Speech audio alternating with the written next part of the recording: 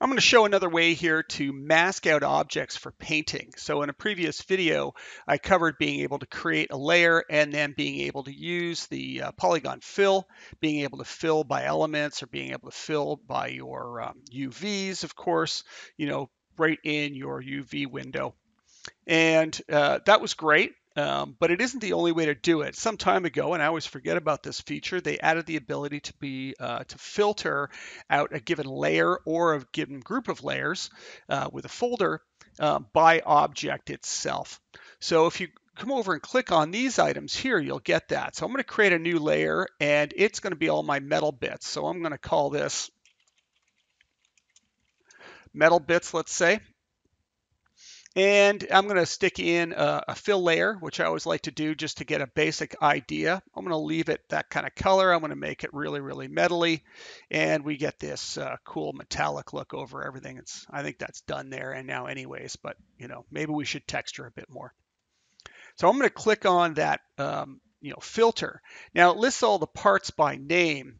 One thing I've noticed is I had named them sequentially here, and when I updated the mesh using the re-import mesh, it didn't update the names. It kept the names the same, and it wouldn't update these. So I'd gone back and updated them so I could understand them better, but they're not here for whatever reason.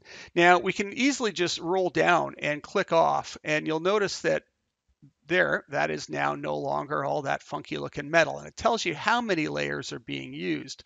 So you can go down and find those. I'm not going to include that one, so I'm going to go with the metal handle, the metal plates here, the metal corners, and maybe even this edge around the outside edge. Essentially, I want parts that are not overlapping each other, so that when I paint on them, I can paint on the individual pieces essentially without spilling over into other things. So I'm going to keep all the rivets as a separate layer as well, and the like.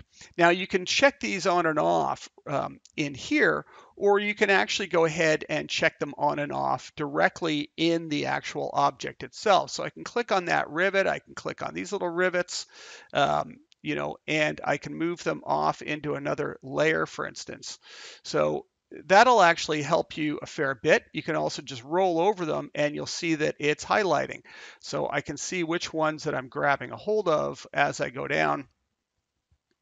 And it looks like I've got everything I need there.